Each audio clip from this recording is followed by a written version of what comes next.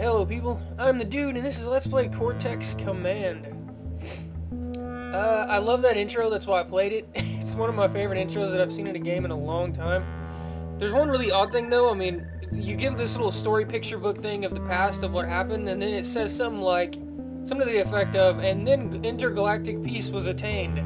And then you get this giant guitar riff. The timing on that has to be just completely and totally off. I'm not really sure what that's about, but I really like that song. And as usual, I bring you a game that's not well known, but that I like quite a bit. This is kind of like, how do I describe this? It's kind of like a mix between Worms and Terraria. You have the base building and the digging and that kind of stuff from Terraria, but you have the combat from Worms, where you're lobbing grenades and missiles and stuff like that and shooting dudes and... Anyways, you'll see. There's a campaign. I'm not going to be doing that right now, maybe later. I'm going to be doing a scenario battle. I don't need to do the tutorial mission. I've already done it. These are all different types of scenarios you can do. I'm going to be doing the skirmish defense one. This one's basically just they send you everything they have, just waves and waves and waves of enemies. It's kind of like survival mode, I guess. These are the different maps. Desert 1, Tutorial Bunker, First Signs. There's a whole bunch of different ones. I'm not sure if I have them all unlocked yet. I might not. But the one I'm going to be doing today is Grass Plains 1, because I like this map. It's fairly flat, which is nice. These are the different control types. I'm player 1. I'm going to use the keyboard and mouse, so I'm going to put that there. Team 2 is going to be the CPU. I'm not going to have a Team 3 or Team 4 at the moment, maybe later. It just makes the map more hectic, because you'll have enemies coming from pretty much every direction. You already do have them coming from every direction. You'll have more enemies coming from every direction. When you start scenario mode, you have funds at the top here. I have 6,000. And you build up your base yourself. So this is the Terraria part. You build a base that's hopefully going to be able to defend your brain, which is basically you, this thing right here, from the enemy's assault.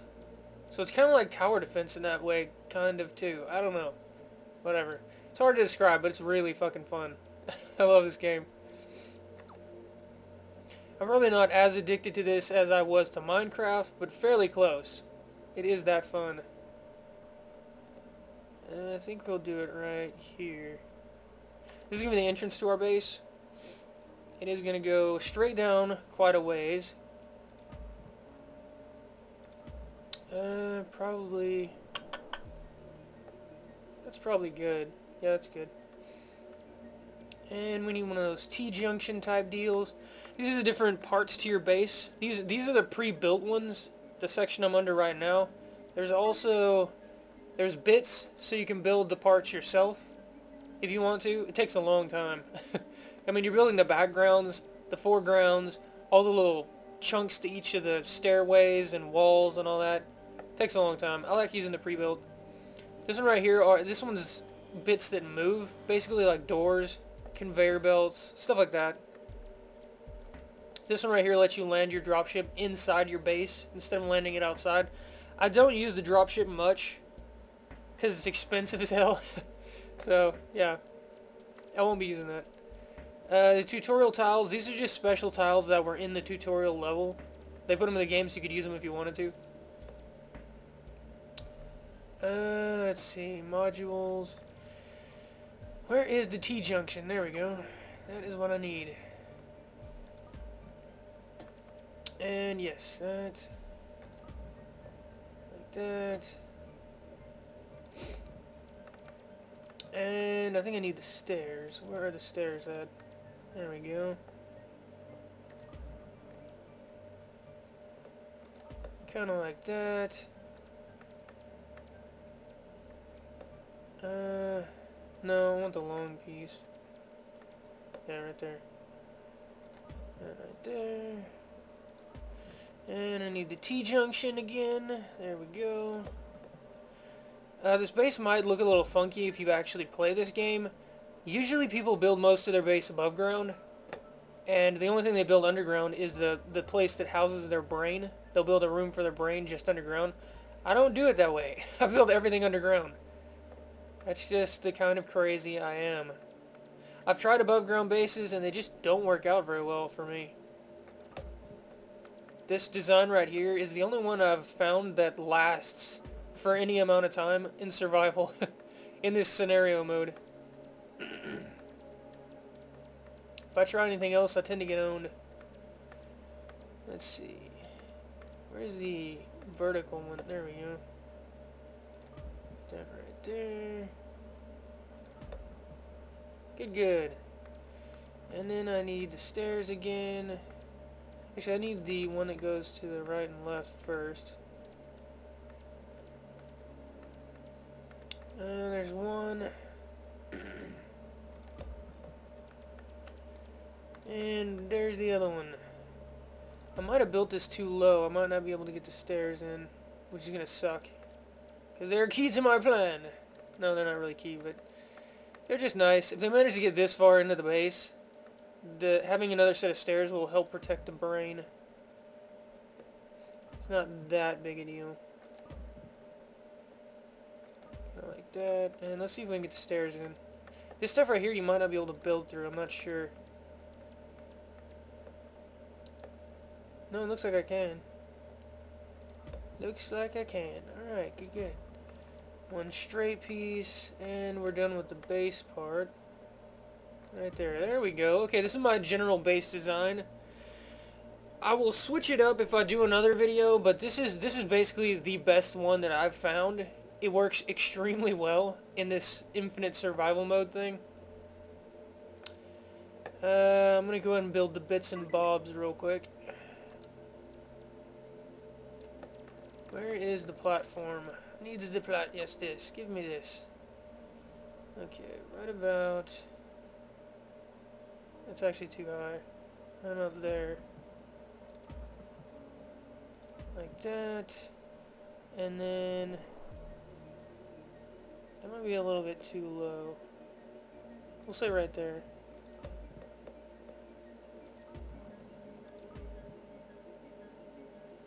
And... Alright, good. When I want more units, I'll be able to place a handful in this starting little creation bit. But then once I get into the game, I'll be mining the gold. This yellow stuff is gold. And I'll be dropping in more units and, you know, weapons and stuff like that. When I drop them in, I don't want to drop them at ground level. If I do, the enemy will be here, they'll be at ground level, and they'll just shoot to shit anything I drop in. So this little platform up here, it basically lets me have a really high point to drop my equipment in. It'll land up here and the enemy won't attack it, basically. I'll drop in the middle here. Any ground troops, if they try to shoot at it, will hit the bottom of this right here. They won't hit the troops up here. And also I can set up turrets on these two levels and they'll fire out at enemies. You'll see that whenever I get into the game. Let's see. Usually I build a couple of these, but I don't think I need them. I think I'm going to change that bit of my design. I don't really need them. This right here, though, this little block right here it's wonderful. It's amazing. This is key to my survival right here, this one little block. Basically what it does is it lets you it lets you bottleneck areas, basically. Whenever the enemies come to attack me, they'll come running up here. They'll try to get past this area because I'll have defenses up here, guys shooting, and a couple of walls, stuff like that. Whenever they finally get into the base, they'll have to fall down this tunnel, and they'll bottleneck right here. The debris and bits of dead people and all that will all bottleneck right here. And to get through to these areas to the sides, they'll have to get down on their knees and crawl, which slows them down, and it makes it harder for them to get through this area. Really nice to have. I don't think I can put one right here. Can I? That doesn't matter. One right there.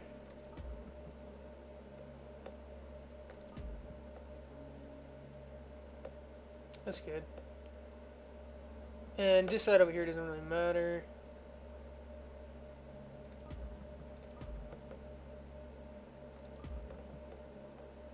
Something like that. And we want space on this edge because I'm going to have a soldier down here.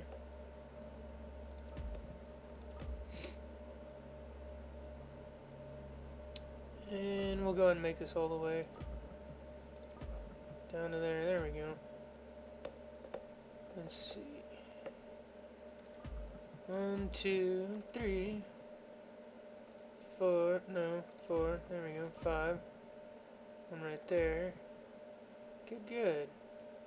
And then our brain is going to be right there in that little open spot.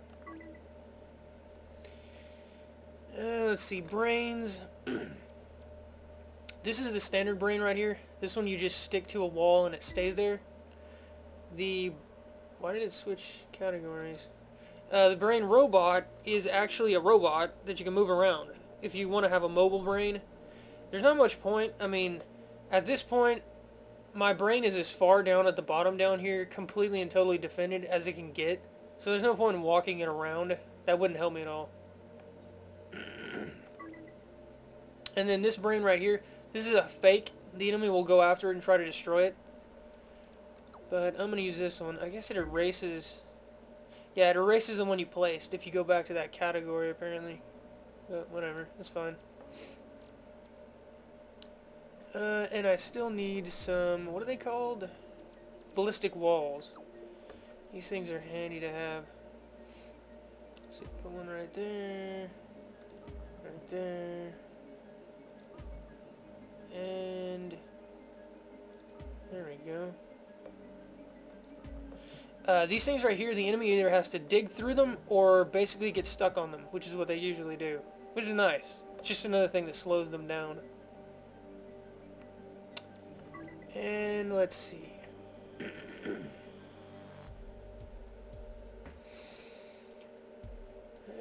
I need my diggers. Mia.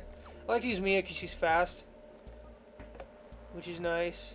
She's quick on her feet. These are the different units that you can use in the game. There's a ton of them. The robots in general are tougher than humans, but they're slower. They don't run as fast. They don't fly as fast. They just take more bullet damage. That one's a basic robot. That one's tougher. This one's a really weak one. These are dreadnoughts. They're basically the tanks of the game. They walk around on their 4 legs and just blast the crap out of stuff. They're going to be my last line of defense down here. I have one right there. And one right there. If the enemy actually gets that far, they get this far into my base, they'll have a really tough time taking out the dreadnoughts. I'm not going to overuse dreadnoughts because they're expensive. They're not cheap. The small MG turret, it's just what it sounds like. It's a really small turret. Really cheap. I'm going to put one right there, and I'm going to put one right here. They'll be my first line of defense. They'll last quite a while, though. You'll see. This design right here, it really bottlenecks them really well. They don't do a lot of damage when they fall down there. Soldier Light, it's just a basic soldier unit. Soldier Heavy is a little bit tougher. The drone is... It's like this little killer robot guy. You set him on the ground, and he chases after enemies and tries to kill them with his claws. He's not very tough, but he does good damage. These blast runners, I love these little guys. You drop them, and they roll after enemies. And if they get stuck on something, you can jump with them. You can bounce. So they kind of do like this. They'll roll, hit something, bounce, and then they'll roll into an enemy and explode. So they're like little mobile bombs. They're one of my favorite units to mess around with. Of course, once the terrain gets all deformed and messed up, they're completely useless, basically. Medic drone, he just heals your units, basically. I don't mess with the medic drone much. I just use my guys as cannon fodder, basically. They don't get healing. Gatling drone and Gatling turret. The Gatling turret, you set it on the ground, and it sits in that one spot and just blows enemy units up. That's basically what it does. I'm going to have one right there. And right here. And the Gatling, what is the other one called? Gatling bot or whatever, has legs. These drones right here can't move. They just sit where you put them. Whereas, there we go. Whereas the Gatling bot or whatever it's called can actually walk around. It can't jump, it can't fly, so it'll still get stuck on terrain really easily. But it is mobile, which is good. Did I give her a digger? I gotta do that. I forgot to give them diggers. Diggers are tools. They let you dig into the ground. I'm gonna give her a medium digger because the heavy digger is ridiculously expensive. Not really sure why, but it is. Have a digger. There we go. Try not to fall into the ground. If anyone gets hit by anything in this game, they just instantly ragdoll. Their legs and arms just go flying everywhere. Fun to watch. Makes it a pain to play, but fun to watch. I think I need a couple of more of these. Yeah, I do. I did not make quite enough of them. There we go. Let's see. Actors. The rest of the actors. The brown coats, they're like Uber versions of the soldiers. They're just tougher. Especially this one. The brown coat heavy is a monster. He takes tons of punishment. I've had them walking around with no legs, arms missing, feet, hands missing. They just keep going. They're like the Terminator. These are the humans down here. They all have special abilities. Dalford's just kind of there. I don't know what his special ability is. Mia's really fast. Dimitri sees really far, so he's a good sniper and scout. Brutus takes a lot of damage, but he's slow as all hell. Sandra makes the enemy soldiers kind of pause. She kind of confuses them. They won't shoot her immediately. And then Gordon takes a lot of bullet punishment, but he's not good against explosives. You see about equal amounts of both bullets and explosives, so he's kind of like a trade-off. He's not really great, in my opinion. And then the skeletons, zombies, the undead faction at the bottom, they're just really cheap. That's what they are. They're cannon fodder, basically. I need a couple more turrets. I might actually put dreadnoughts right there. I don't know. Depending on how much money I have left, I might. Maybe. Turret right there. Turret right there. Yes. Crap, I'm running out of money already. I need my soldiers down here. Let's see, what can I afford? Usually I use brown coats, but I just don't have enough money for them. Let me use a soldier light. Yeah, I'll use a soldier light. Even the soldier light's pretty tough. Put him right there. Put this one right here. Good. Now I need some weapons for them. These are the different weapons in the game. There's a ton of them. I'll play with most of them throughout the game. A lot of them are crap. A lot of them are just not worth the money. Like the really expensive weapons tend to be crap because they're extremely hard to aim and they fire really, really slowly. If you hit anyone with them, they tend to die immediately. But they're really hard to aim and their firing rate is really slow. In general, the medium weapons are the best, the ones in the middle. This is the dummy faction. As far as I know, they're just that one dummy robot. The entire faction is just... Where'd he go?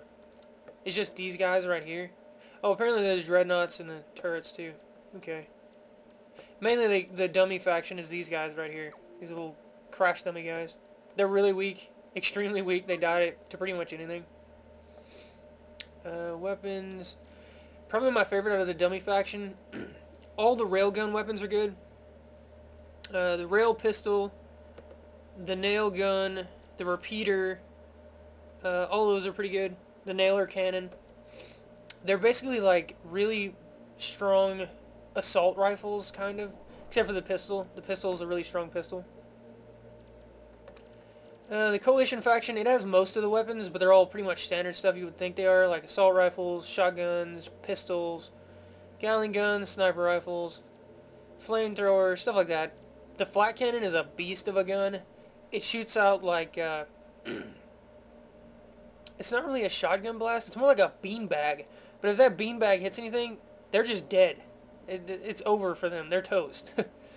The missile launcher is ridiculously powerful, that's why it's so expensive. The Ronin faction, I don't use their guns much. They seem to be mostly underpowered.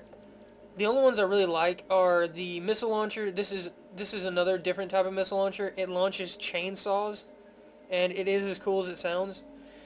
And that's really good, and the Thumper is really good. Basically, it's just a single-shot handheld grenade launcher. You hit someone with that, they're screwed. They're toast. That's probably about it for the ones I actually use. The bombs are really good too, right here. Like the napalm bomb is just amazing. But anyways, I'm going to give these guys down here auto shotguns. Auto shotguns at really close range, which is what this is. The enemy's going to fall down here, hit the ground, have nowhere to go, and then have an auto shotgun right in their face. It's really high powered, really short range, really fast firing, really good for base defense, basically. Where is my auto shotgun going? What the hell? Never seen that before. Interesting. The auto shotgun walked from right here to over here. I've never seen that before. Huh. Okay. It looks like my base is pretty much made. I need something in these corners right here. But I don't have a lot of money left. So it's going to have to be something cheap. Let's see. Actors. How much are the 100? I don't even have enough for 2 of those. Jesus. Okay, I'm going to start with weapons, and then I'll just use the cheapest unit I can find. What weapon do I want there? I'd love to have another set of auto shotguns, but that's not going to happen.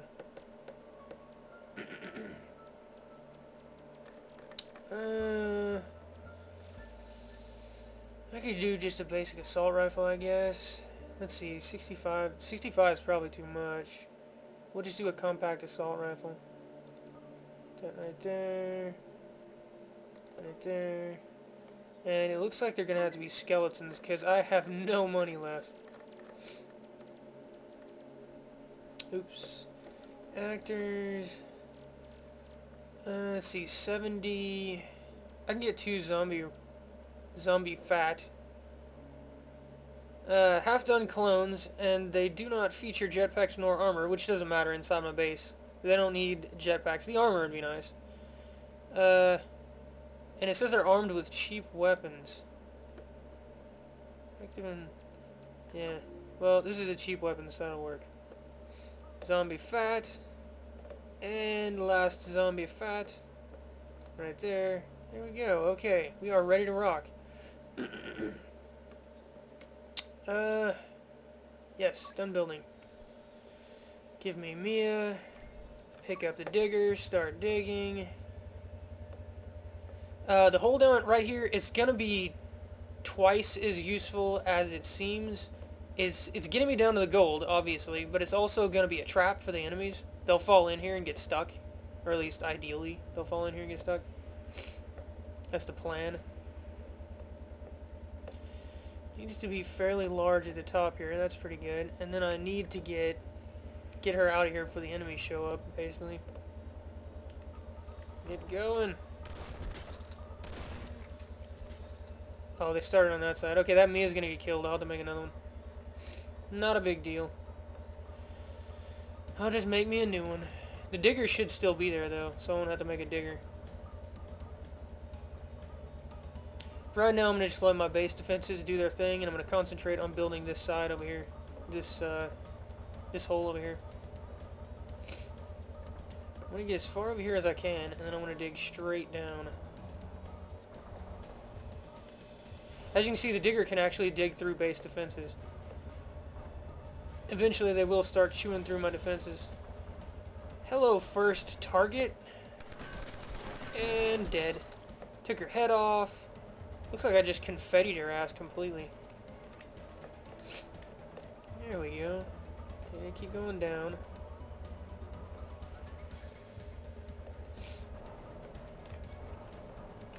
And my first victims have fallen into my hole up here. Basically, these holes are another layer of base defense. When they fall into them like that, they become prime targets for bombs. I just drop bombs into the holes and just annihilate them. Which is fun. Fun times. It's probably low enough. Yeah, there we go. Now we're gonna start going this way. The enemy up there, they'll have a tough time getting through here, this area right here. They'll come to the hole, fall in like they're doing right now, get trapped for a while. They'll never go this way, but if they do, they'll get stuck right here and not be able to move because they don't have a digger, or at least most of them don't have a digger. So yeah, that's the plan anyway. My first victim had a Spaz 12, which is a shotgun in case you don't know, and she got owned.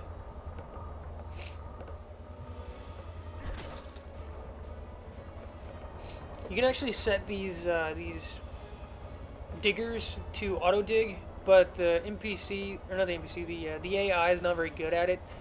They'll just kind of wander around and get stuck on walls and just stand there and stare at nothing, and etc. They're kind of fail like that. So it's best to just dig yourself, basically.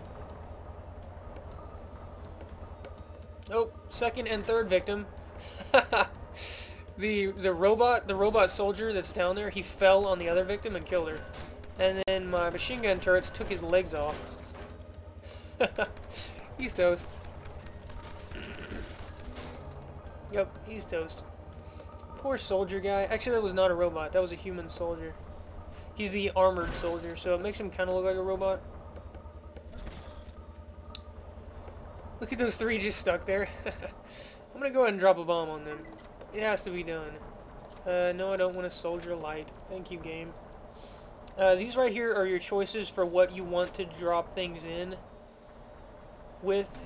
The dropship will fly things in. The rocket will float things in. This is a different dropship. These will float things in as well, but they float and can fly away at the end, the rockets. I usually use the drop crate because it's cheap and it works, basically. So, yeah. Where are bombs? Napalm. Oh, they got out. That's not good. They got out too quickly.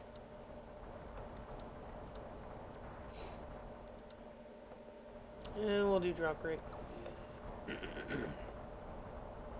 Well, this is going to kind of be a waste for one guy, but whatever. I don't care. I want to napalm someone. So I'm going to do it. Looks like a assault rifle. No, it's a shotgun. A shotgun person made it down there. Boom! There was the napalm. He's dead. And then the napalm rains fiery debris all over the place, and it catches people on fire. Yeah, see, he's on fire. He's burning. You gotta love napalm. Shotgun lady is now dead. I'm pretty sure that was a Mia. Like my digger over here. Keyword being was. Dummy soldier just dropped down with a nailer pistol and a digger. But he's dead before he could do anything. He's trying to shoot my MG turret, but the little overhang here is blocking his shots. So he couldn't even damage him. Anyways, back to digging. Doing what I do.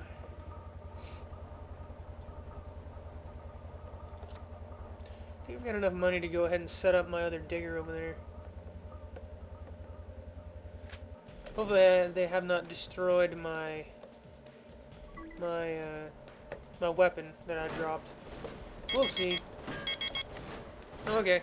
Well, that was 30 minutes, so that was episode 1. In episode 2, we'll catch back up right here where I am, and we'll do some more of this little level right here. I'll see you guys next time.